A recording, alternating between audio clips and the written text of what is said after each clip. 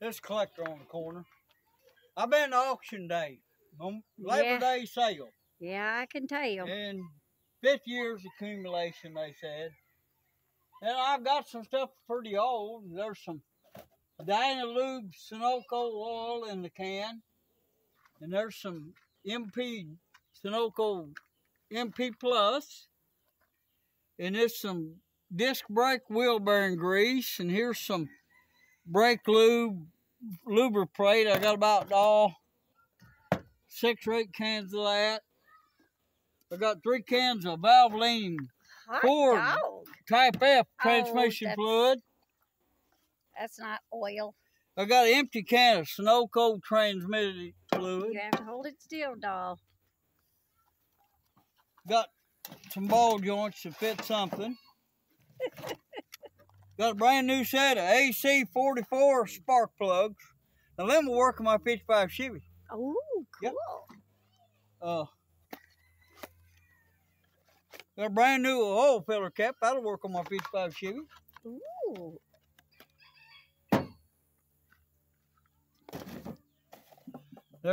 And here's a real old geezer. Yeah, real old geezer.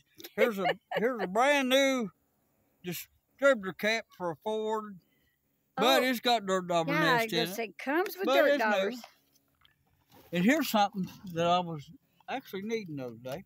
Yeah. That's a brand new set of Delco points. So hold it still. They still got the lubricate plate stuff on them. Wow. But that's a brand new set of points. Say That'll that fit real them fast Delco a couple distributors. of times.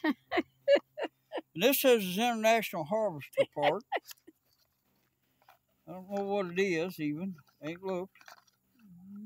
Rotor. Ah, looks like a Ford rotor to me. Got a deal full of outboard motor lower unit. Oh, glue. Yeah, we really need that. Some kind of funky old carburetor. Yeah. See the choke? It ain't locked up or nothing. Wow. Got adjustment down here on the bottom. Talking about a little black carburetor. I don't know what it fits. There's filters. Looks like that would fit a Chevrolet. It's got all them there holes. That's a Wizard, Western Auto. It's got too many holes in Plastic it. Your oil will leak chainsaw. out. Some de-icer and all of there's some battery acid and acid. This is what he's most proud of, is chainsaws. Rust master enamel. Oh, cool. I got some brand new air hose, heavy duty. Air hose. Two rollers. And I think that's cute. I'll use that in the kitchen. I got this cute little welder. It's a 110 volt Marquette. Cool. It's got low, medium, high, and there's a little work lead, and I got both leads to it. Cool. Both leads to it. Cool. It's got one of them filing guides that you can put on your bar to accurately file your chainsaw out in the field. I got one of them mostly plastic home light saws. Don't know nothing about it. It's got a little compression. Got one of them little home light super easies, and yeah, it looks like just cut that rope off if it's in the way. Yeah. I had one like this and used it for a while. I think I traded it off for a big chunk of metal or something I wanted somebody had. But I went to the sale today for. Yes. What did you go? I didn't know it was there. What did you go to the sale for today for, honey? I went for, right here. He went for this Home-A-Lot. That's a Home-A-Lot. It looks real similar to XL12. It says it says XL 100 on it. I see it. But if you look around this side, wow, it's got a saw blade. Wow. It's a skill saw. Wow. I've seen them in pictures, never seen one in real life. It seems like it got compression. I hear it. I hear it. Anyway, I intend to get this running. Cool. I believe I have good luck with Home-A-Lot XL12s and stuff, so I believe I'll be able to get this running. So not only are you going to be chainsawing, you're going to be skill sawing. There's an old boy.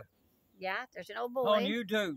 I think Surviving Ringworm or something. He gets out there and he chainsaw mills up lumber. Then when he gets done that, he edges it with a skill saw that's a battery-powered skill saw. If he had something like this, he'd be really getting it. That would do the job. It'd be the berries for him, wouldn't it? I want to tell a little story from when I was a kid. Okay, what happened when you was a kid, doll? When I was a kid, you'd go to the gas station. Uh-huh. 2 or 3 guys would jump out there. They'd be pumping your gas and checking air, your tires. And hey, my dad had a gas station. They'd raise the hood, and they'd come around there and they'd tell you, walk around to the driver's side, and they'd hold you and show you a quart of oil. You tell them to go get a quart of oil. And they'd have that oil sitting out on the oil rack out in front of the gas station. Like this. This transmission blue, baby, sitting like this. This up. And they'd come by and they'd pour it up. They'd stick this deal right here down the top of that can. They'd pour that quart of oil in there and they'd check your oil and show you full. But what you didn't know they was doing, that can had already been punctured once before. That was an empty can out there in that rack out there by the pump. They pulled that dipstick up and shorted it and showed you use a quart of oil, and they sold you empty quart of oil. And it was a common practice. A lot of guys, they couldn't fool. They knew exactly how many miles their vehicle went for it. Drank a quart of oil, how much oil it burned.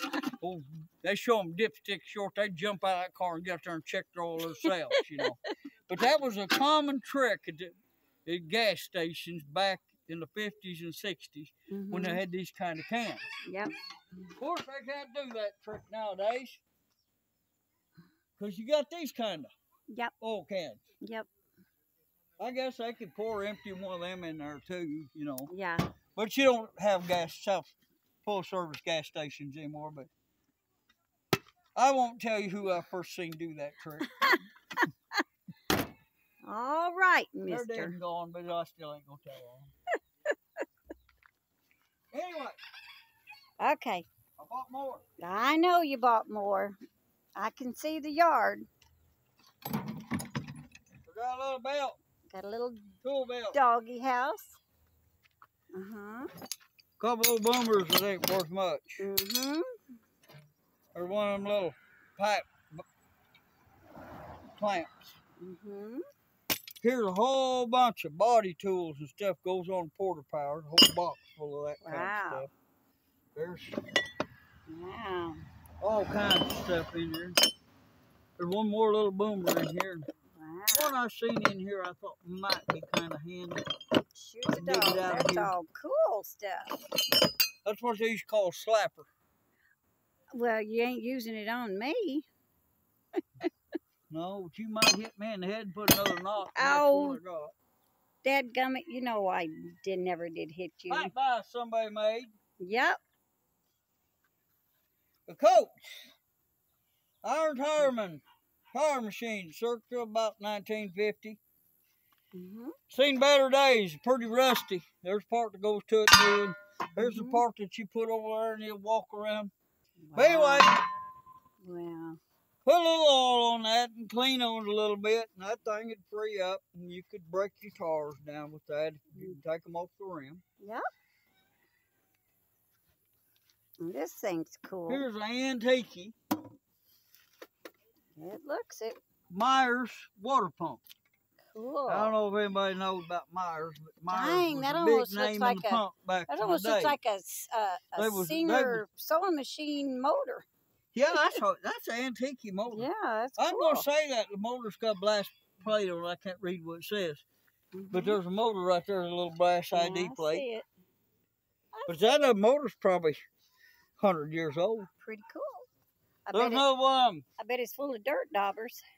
There's another one of my air-powered grease guns. Cool. It was in the barn, not looking too good, healthy, but. So you brought it home. You give it a home. I got this bucket here, got a whole bunch of staples in it, staples. I see it. Oh, you dropped one. Yeah. I'll run over that. There's 3 there. There's some more right here. Oh, jeepers. Cool. I'll probably use them staples. Cool. I got this pipe. I see it. That's a bucket of tar. I see it. We I might need need this mirror for my truck. One on the driver's side. My grandkids took a hammer and busted it out. Now, our darlings wouldn't do So I might that. put that on the side of this little truck here. Oh boy. What'd you get? Flat yard. Tire sealing. Cool. Tire sealer.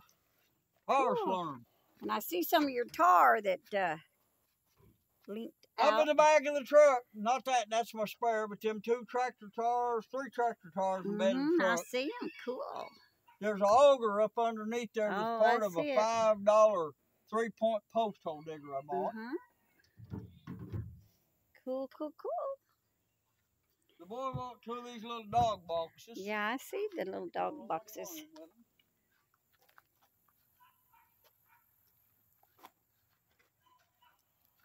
Oh boy, you got this some tar treasures here. over here. And all these other tires. And Ah. right there, that's mounted on 8-hole wheels. Here's 2 more 8-hole wheels. And here's another old tire.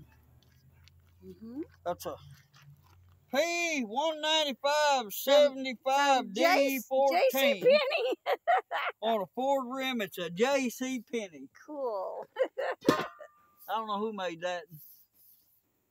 It says it's a Sure Track. Yeah, Sure Track. It's a 13, I'm sure. Yep. Cool. P180 something 13. I got 2 sets of these little bogey wheels. Yeah, I see that. They got a little air in them. And I see your traps. Them's the same type rims, same size tires and rims that goes on my record dollies. I know. And there's another one there. Got this trap and that trap. I see. That's a Heart. I don't know who made this one, but this is brand new, never been used. That and there's got a little age on it, but it's in good shape. Got 3 sickle bars. I imagine them came out of that New Holland hay bine they sold up there. Wow. 2 old hydraulic jacks, 2 pairs of loppers, a pit, that bow saw, And a generator. bunch of fence posts, electric fence posts. I bought this generator for $50. And of course, if you go to sales, whoever was there, they don't know nothing because the guy died. Yeah. Yep. But that generator I bought for $50, and Well, you need to go to the sales before they die. Gamble on it. There's another old tire rim. This toolbox here Yeah. got a bunch of O-rings in it. All right. Sometimes I use stuff like that. Sometimes I don't. This in here, this brings me back when I was a real young man. These brass screws like Collection this, of crap. them's to hold the asbestos brake shoes on semi-truck brake shoes. Ah. You bolted them off with them brass, fine thread, brass countersunk screws. That's what's in there. Wow. Is that all your treasures? No, I got to make another trip tomorrow. It won't all Yes, fit. I'm crying, people. Yep. But anyway, I'm mostly tickled with my little Home-Lite chainsaw. That's what I went to that sale for. I didn't know it was there, but that's what I went to buy. You didn't tell me you went for that. There's a tape measure, but the tape's done got sucked up inside of it. I don't think anybody better use that. Nope. One of them buckets of tar went to leaking. I know. I done told them. The grandkids done played in it. Yeah. I know. All other thing we got left. Okay, what we got left? We got this bug shield. Oh, yeah. Look here. I know. I'm just busy looking at your... See the bug shield? Oh, cool. I might put that on front of my old truck. I thought we put it on the 55. We're going to be going so fast. We got to keep bugs off of us. Got one of them cyclone cedars, but the bag ain't too good. Yeah, I think your seeds are going to fall out, darling. Well, it worked a while ago, but the handle's going off. My kids was playing with Oh, right there. Would you believe? No, Them I would little not. urchins. What urchins? Some wonderful grandkids. Them scallywags of ours. Oh, boy. Debbie might take a pair of blue jeans. Okay, what did the scallywags of ours do? What? What did our scallywags do? Well, they unscrewed the handle. Oh, that's nothing. I know. It don't matter. The other day they were playing in gas and wanting some matches. I don't know. Needs a good taking apart and cleaning up. Uh-oh. I know. Uh-oh, your flat guard done come down, fall down off. But it's going to need cleaning up, and it'll need a kit and a carburetor and new fuel line. Mm-hmm. Probably take it apart and put new crankshaft seals in it. But the cylinder and piston might be good. Hard to say about it. But you want to make sure you clean all these up real good. That old boy Leon's chainsaws, he can take one of these home lights apart with his eyes closed. He sells the parts for them too if you need something. He can. I can take them apart and fix them. I ain't as good as some people, but I can manage to get them going every once in a while. Mm-hmm. But sure can. I guess that's it. This will be auction video. I hope you enjoyed seeing the more junk the guy drags into his hoards. You know, that's how you get to be a hoarder. You like all kinds of stuff. You buy it thinking you'll do something with it, and 20 years later, no, I was going to do something with that. So, goodbye and good luck to you. Goodbye. Hey. Bye, like and subscribe. Guys. Subscribe. Thank y'all, and please like and subscribe. Bye.